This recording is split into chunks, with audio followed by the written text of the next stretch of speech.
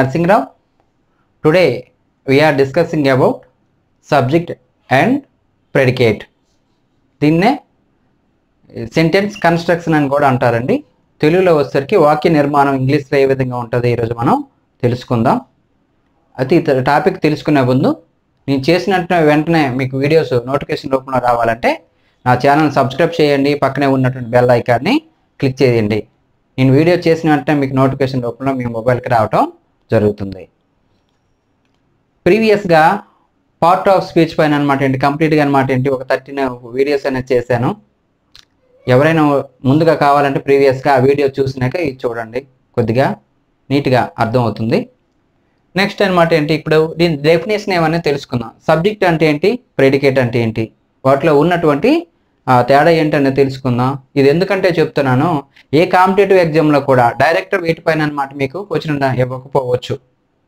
కానీ మనకి నెక్స్ట్ భవిష్యత్తులో చెప్పబోయే టాపిక్స్ ఏవైతే ఉన్నాయో టెన్సెస్ కానీ, వాయిస్ కానీ, క్వశ్చన్ ట్యాగ్ కానీ, స్పీచ్ కానీ, ఇవన్నిట్లో కూడా అనమాట ఏంటి ఈ టాపిక్ అనేది చాలా ఇంపార్టెంట్గా ఉంటుంది. ఎందుకంటే ప్రతి వాక్యంలో కూడా మన సబ్జెక్ట్ అంటే ఏంటి, వెర్బ్ అంటే ఏంటి, ఆబ్జెక్టివ్ అంటే ఏంటి అని ప్రతి దాన్ని కూడా అక్కడ వాడుతూ ఉంటాం, తరువుగా వాడతాం.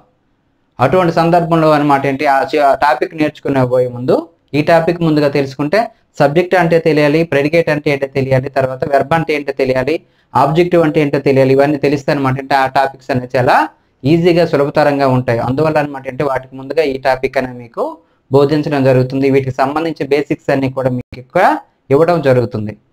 సరే, ఈరోజు డెఫినేషన్ ఏమన్నా తెలుసుకుందాం. సెంటెన్స్ అంటే ఏంటో ముందు మనం తెలుసుకుందాం. సెంటెన్స్ అంటే ఏంటో ముందు మనకు తెలియాలి. వాక్య నిర్మాణం అని చెప్పాను కదా. ఏ గ్రూప్ ఆఫ్ వర్డ్స్ అంటే ఏంటి, కొన్ని పదాల సమూహం.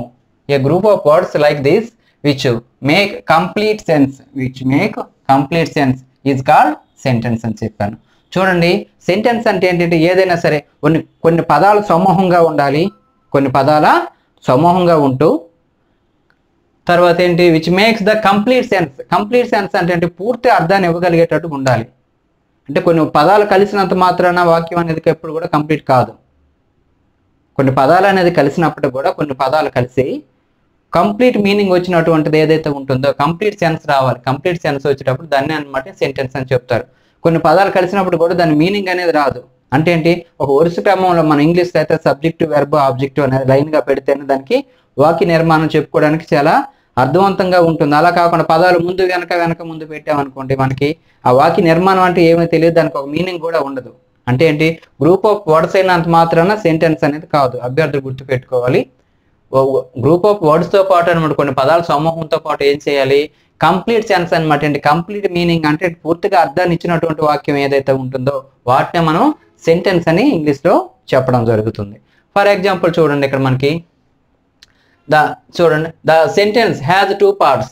ఇక్కడ అనమాట ఏంటి సెంటెన్స్ అనేది ప్రధానంగా 2 రకాలుగా ఉంటుందని చెప్పడం జరిగింది. ఫస్ట్ వన్ ఏంటి, సబ్జెక్ట్ అని చెప్పాను. Second one is predicate. Subject అంటే మీకు ఆల్రెడీ తెలుసు అందరూ కూడా, కర్త అనేసి అంట. ప్రెడికేట్ అంటే ఏదైనా ఒక చేసిన పనిని తెలియజేసినటువంటి మిగిలిన భాగాన్ని, అంటే సబ్జెక్ట్ కాకుండా మిగిలినటువంటి భాగం ఏదైతే ఉంటుందో దానిని మనం ప్రెడికేట్ అని ఇంగ్లీష్లో చెప్పడం జరుగుతుంది. ఫస్ట్ సబ్జెక్ట్ అంటే ఏంటో తెలుసుకున్నాం. నెంబర్ 1 ఫస్ట్ వన్ చూడండి. సబ్జెక్ట్ అంటే ఏంటి తెలుగులో, కర్త. కర్త అంటే ఏదైనా ఒక పని చేసినటువంటి వ్యక్తి ఎవరైతే ఉంటారో వారిని కర్త అనేసి చెప్పడం జరుగుతుంది. ఫర్ ఎగ్జాంపుల్ చూడండి, సబ్జెక్ట్ డెఫినేషన్ ఏంటనేది ముందు తెలుసుకుందాం. The part which names the person are things we are speaking about.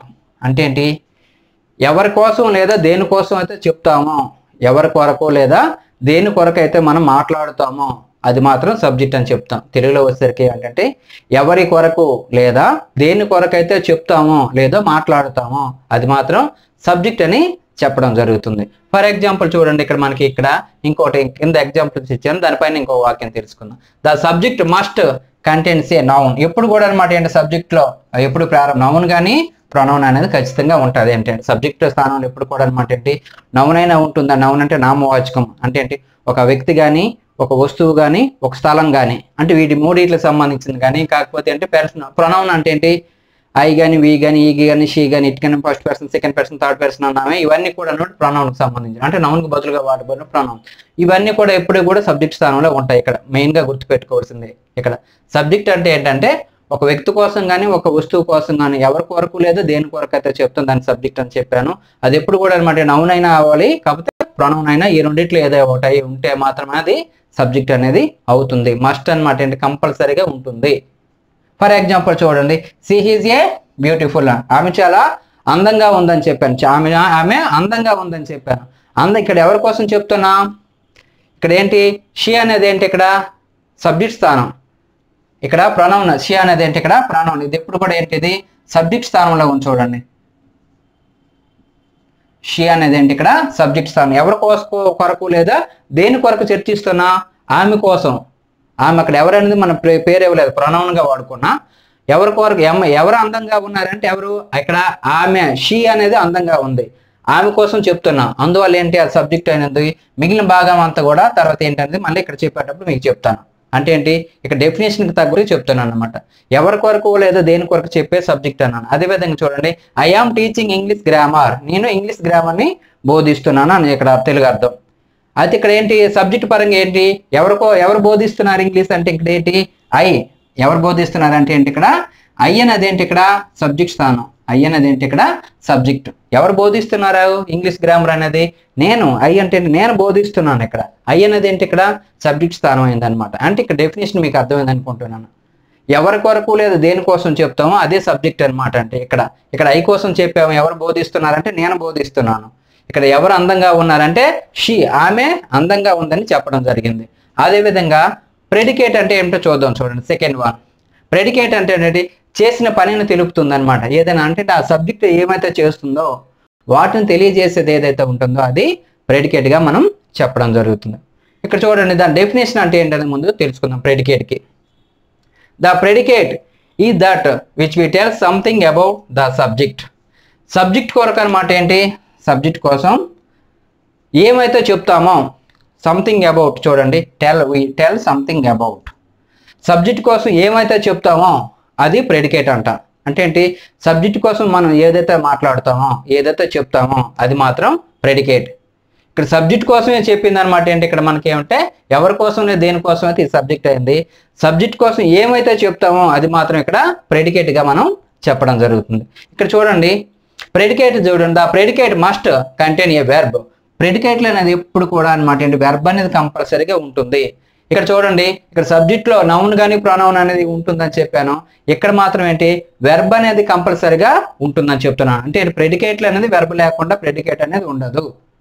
ఇక్కడ సబ్జెక్ట్ అనేది ఏంటి నౌన్ కానీ ప్రొనౌన్ లేకుండా సాధారణంగా అయితే ఉండదు, కొన్ని సందర్భాల్లో ఉండొచ్చు. వచ్చిన సందర్భాలు ఏమన్నది మీకు చెప్తాను తర్వాత. అయితే ఏంటి వెర్బ్ అయితే మాత్రం కంపల్సరీగా ఉండవలసిందే. ప్రెడికేట్ అంటే వెర్బ్ లేకుండా అనేది ఆ వాక్యం అనేది లేదు, ఆ ప్రెడికేట్ అనే భాగం కూడా ఉండదు. వెర్బ్ అనేది కంపల్సరీ ఉండవలసిందే. అయితే ఏంటి ఇక్కడ వెర్బ్ ప్రెడికేట్ అంటే ఏమని ఇప్పుడు తెలుసుకుందాం. ఇదే వాక్యాల్లో తీసుకుందాం. ఇక్కడ మనకి చూడండి ఎవరి కోసం అంటే ఇక్కడ ఏం చెప్పాను, we tell about something the subject. Subject కోసం ఏం చెప్తున్నా, ఆమె ఏ విధంగా ఉందని చెప్పాను. ఇక్కడ ఆమె చాలా అందంగా ఉందని చెప్పాను. ఇది ఏదైతే ఉంది ఇది ప్రెడికేట్.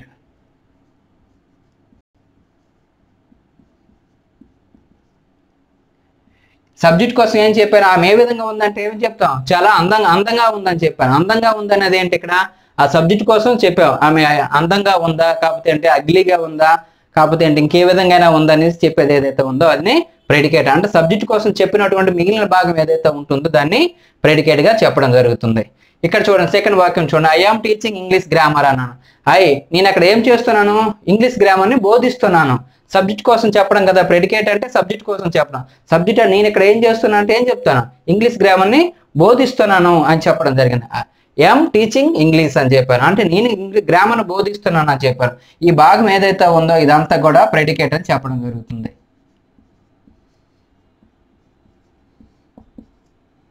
ఈ భాగం ఏదైతే ఉంది ఇదంతా కూడా మనకి ప్రెడికేట్ కింద చెప్పడం జరుగుతుంది. ఈ భాగం ఏదైతే ఉంది ఇదంతా కూడా మనం ప్రెడికేట్ కింద చెప్పడం జరుగుతుంది. అంటే ఏంటి ఇక రెండు సబ్జెక్ట్కి అర్థమైంది అనుకుంటున్నాను. ఎవరి కోసం లేదా దేనికోసం చెప్తుంది సబ్జెక్టు. అదే కాకుండా అంటే సబ్జెక్ట్ కోసం ఏమైతే చెప్తామో అది మాత్రం ప్రెడికేట్ అని ఇక్కడ మనం చెప్పడం జరిగింది. అయితే ఏంటి ప్రెడికేట్ అనమాట. The predicate has 2 parts. Predicate అనేది ఏంటి సాధారణంగా మళ్ళీ 2 రకాలుగా ఉంటుంది. ప్రెడికేట్ అనమాట వెర్బ్ ఒకటి ఉంటుంది, ఆబ్జెక్టివ్ ఉంటుంది. కొన్ని సందర్భం అడ్జెక్టివ్ అని కూడా ఆబ్జెక్టివ్ స్థానంలో చెప్పడం జరుగుతుంది. సరే ఏదైనప్పుడు కూడా మనం ప్రధానంగా చెప్పుకునేది ఏంటి వెర్బ్ ఒకటి ఆబ్జెక్ట్ అనేది మనం చెప్పుకోవడం జరిగింది. ఆబ్జెక్ట్ అంటే ఏంటి వెర్బ్ అంటే ఏంటి ముందు అనమాట, తర్వాత మనం ఇక్కడ తెలుసుకుందాం. ఫస్ట్ వన్ చూడండి, ఏ వెర్బ్ ఏలో వచ్చేసరికి అంటే వెర్బ్ అంటే ఏంటి తెలుగులో క్రియ. క్రియ అంటే ఏంటో చూద్దాం. చూడండి, the verb is that which indicates the doing the being are the possessing. The doing, the being, the possessing of the subject. సబ్జెక్ట్తో పాటు అనమాట ఏంటి వెర్బ్ అనమాట ఏం చేస్తుంది అంటే ఏంటి జరిగినటువంటి పనిని, అదేవిధంగా బీయింగ్ అంటే ఏంటి స్థితిని, పొసెసింగ్ అంటే ఏంటి కలిగి ఉండుట. అంటే సబ్జెక్ట్ చేసే పనిని కానీ బీయింగ్ అంటే స్థితిని కానీ ఏదైనా కలిగి ఉండుట కోసం చెప్పినటువంటిది ఏదైతే ఉంటుందో వాటిని వెర్బ్ అనేసి మనం చెప్పడం జరుగుతుంది. ఫర్ ఎగ్జాంపుల్ చూడండి, for example Latha bought a car. Latha car అనేది కొన్నదని చెప్పాం, లత కారు కొన్నదని చెప్పాం. ఇక్కడ ఏంటిది కారు అంటే ఇక్కడ బాట్ అంటే ఏంటి, ద లత అనేది ఏంటి ఇక్కడ సబ్జెక్ట్. ఎవరి కోసం చెప్తున్నా, లత అనేది చెప్తున్నా. ఇదేంటిది సబ్జెక్ట్. బాట్ అనేది ఏంటి వెర్బ్. ఏ కార్ అనేది ఏంటి ఇక్కడ, కార్ అనేది ఏంటి ఇక్కడ ఆబ్జెక్ట్. ఆబ్జెక్ట్ అంటే ఇక్కడ మన ఆబ్జెక్ట్ వచ్చేటప్పుడు చెప్తానండి, విడిచిపెట్టండి. ఇక్కడ చూడండి లత బాట్ అంటే ఏంటి ఇక్కడ కలిగి, అంటే కొనడం. కారుని కొన్నది అంటే ఏంటి ఇక్కడ కలిగి ఉంది అంటే ఏంటి ఇక్కడ ఒక పని జరిగింది. ఏం పని జరిగింది, కారు కొనడం అనే ఒక పని జరిగింది. బై బియుఐ బై బాట్ వెర్బ్ యొక్క 3 రూపాయలు బై బాట్ అన్నమాట. ఇక్కడ ఏం పని జరిగింది, కొనడం అనే ఒక పని జరిగింది. ఈ పనిని ఏమంటారు అంటే మనం వెర్బ్లో వస్తారు అనమాట ఏంటి డూయింగ్. ఇక ఏమంటారు అంటే దీన్ని డూయింగ్ అంటే ఏంటి ఒక పని జరిగింది. ఇక్కడ DOING డూయింగ్ అనమాట. అంటే ఏంటి ఇక్కడ ఒక పని జరిగింది అనమాట. లత బాట్ ఏ కార్ అంటే లత కారు కొన్నది. కొన్నది ఎవరు, లత. అంటే ఏంటి ఇక్కడ ఎవరి కోసం చెప్పాం, లత కోసం చెప్పాం. ఏం జరిగింది అక్కడ, జరిగిన పని ఏంటి, కారుకి లతకి మధ్య ఏం జరిగిందంటే కొనడం అనే ఒక పని జరిగింది. ఆ పని జరిగినటువంటి పనిని అనమాట ఏంటి ఇక్కడ వెర్బ్గా చెప్పుకుంటాం. వెర్బ్ అనమాట ఏంటి, దీన్ని అనమాట ఏంటి ఇక్కడ మనం డూయింగ్ గా చెప్పుకుంటాం. డూయింగ్ అంటే ఏంటి ఒక జరిగినటువంటి పనిని చెప్పుకోవడం జరిగింది. సెకండ్ ఎగ్జాంపుల్ చూడండి, ద బాయ్ ఈజ్ హెల్తీ. ఆ బాలుడు ఆరోగ్యంగా ఉన్నాడని చెప్పాను. ఇక్కడ ఏంటి ఎవరి కోసం చెప్పాను, అంటే ద బాయ్ కోసం చెప్పాడు. ఎవరి కోసం చెప్పానంటే ద బాయ్ కనుక ఇది సబ్జెక్ట్. ఇదేంటిది సబ్జెక్ట్ స్థానంలో రాస్తాం. ఈజ్ అనేది ఏంటంటే ఇక్కడ వెర్బ్. ఈజ్ అనేది ఏంటి వెర్బ్ అంటే ఇక్కడ ఏంటిది ఒక స్థితిని. అతను ఆరోగ్యంగా ఉన్నాడంటే ఏంటి, అతను ఆరోగ్యకరంగా ఉన్నాడంటే అతని యొక్క స్థితిని తెలియజేస్తున్నా. ఇక్కడ ఉన్నాడంటే ఏంటి అక్కడ అతని యొక్క స్థితిని, ఆరోగ్యం యొక్క స్థితిని తెలియజేస్తున్నా. ఆ స్థితిని తెలియజేసేది ఏదైతే ఉందో దాన్ని ఏమంటారంటే బీయింగ్.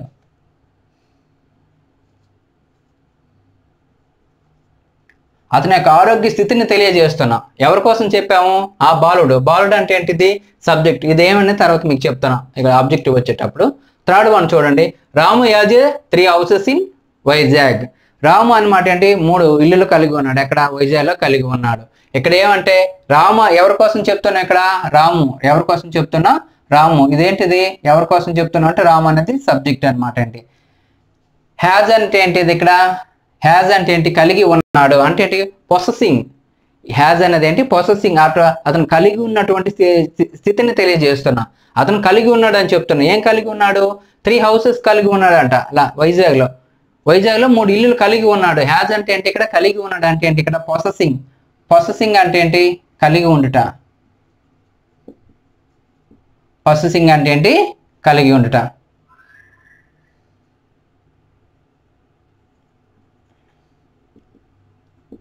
పొసెసింగ్ అంటే ఏంటి ఇక్కడ మనకి కలిగి ఉండుట అనే సందర్భంలో మనం చెప్పడం జరిగింది అనమాట. ఇక్కడ చూడండి, ఇక్కడ వెర్బ్ డెఫినేషన్ ఇప్పుడు చెప్పుకున్నా చూడండి.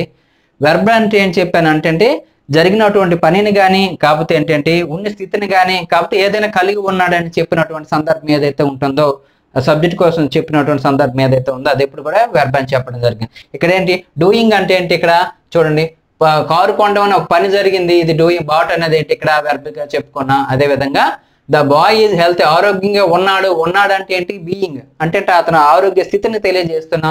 ఇక్కడ బీయింగ్ కింద చెప్పుకోవడం జరిగింది. రాము హ్యాజ్ 3 houses in వైజాగ్ అని చెప్పాను. ఇక్కడ అతను కలిగి ఉన్నాడు అంటే ఏంటి పొసెసింగ్ అంటే ఏంటి కలిగి ఉండుట, కలిగి ఉన్నటువంటి స్థితిని తెలియజేస్తున్నాం కనుక అనమాట ఏంటి కలిగి ఉన్నాడని చెప్తున్నాం కనుక అనమాట. అంటే వెర్బ్ అనేది ఇక్కడ 3 పనులు చేస్తుంది. ఏదైనా ఒక జరిగినటువంటి పని అంటే ఒక పనిని తెలియజేస్తుంది, అదేవిధంగా ఒక స్థితిని తెలియజేస్తుంది, అదేవిధంగా అనమాట ఏంటి ఒక ఏదైనా కలిగి ఉన్నాడు అనే అనమాట ఏంటి ఆ 3 క్రియలు అనమాట, ఆ 3 పనులు కూడా వెర్బ్ అనేది ఇక్కడ మనకి చేస్తుంది. వెర్బ్ డెఫినేషన్ అదే ఇక్కడ మనం చెప్పుకోవడం జరిగింది.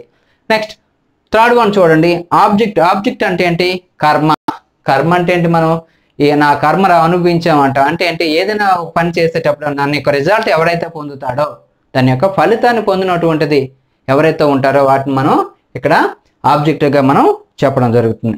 అంటే ఏంటి ఒక సబ్జెక్ట్ చేసినటువంటి చర్య ఫలితాన్ని ఎవరైతే పొందుతారో, ఒక సబ్జెక్ట్ చేసినటువంటి పని యొక్క ఫలితాన్ని ఎవరైతే పొందుతారో వాటిని ఎప్పుడు కూడా ఆబ్జెక్ట్ అని మనం చెప్పడం జరుగుతుంది.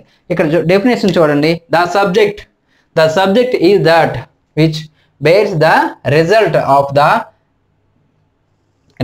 The action done by the subject. అంటే ఏంటి సబ్జెక్ట్ చేసినటువంటి చర్య ఫలితాన్ని అంటే రిజల్ట్ అంటే ఏంటి ఆ యొక్క ఫలితం ఎవరైతే పొందుతారో అనమాట ఏంటి అది ఏదైతే ఉందో అనమాట ఏంటి అది దాన్ని ఇప్పుడు కూడా ఆబ్జెక్ట్ అంట. ఇక్కడ ఎగ్జాంపుల్ చూస్తే మీకు అర్థం అవుతుంది చూడండి.